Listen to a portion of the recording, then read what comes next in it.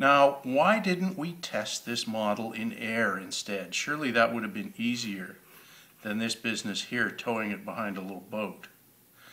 If we tried to test it in air and we wanted to have the Reynolds number of the model equal to the Reynolds number of the prototype, then we would have had no factor of 15 here for the difference in viscosities. In that case, we'd have to have 30 times higher velocity.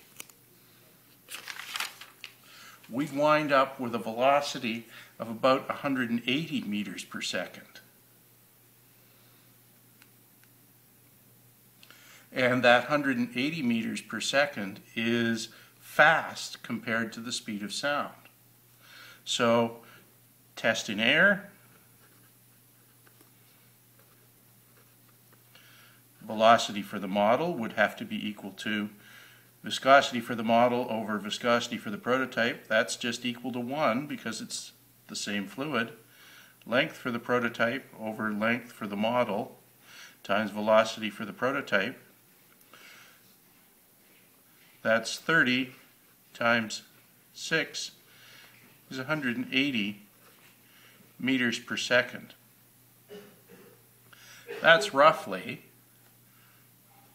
403 miles per hour. Speed of sound in air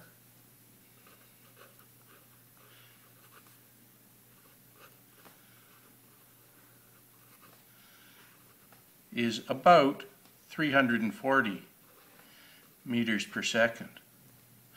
So, Mach number effects become important. We no longer have the situation where the flow is incompressible, and it would behave in a totally different way.